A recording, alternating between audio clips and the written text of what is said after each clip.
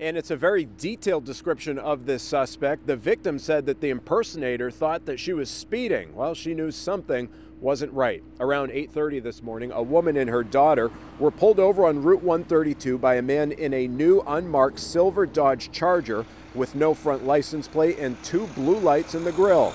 The suspect allegedly never asked for the driver's ID, but did ask for her daughter's because she wasn't wearing a seatbelt and he thought that she was younger than 18.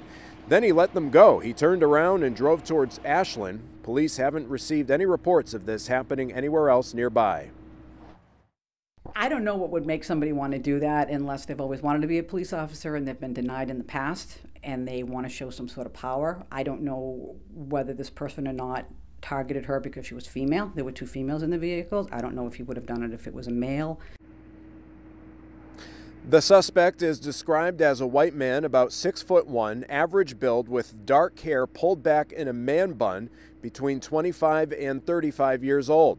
If faced with a situation like this, police recommend driving to a public lighted area or call 911. And anyone with information on this is asked to call police.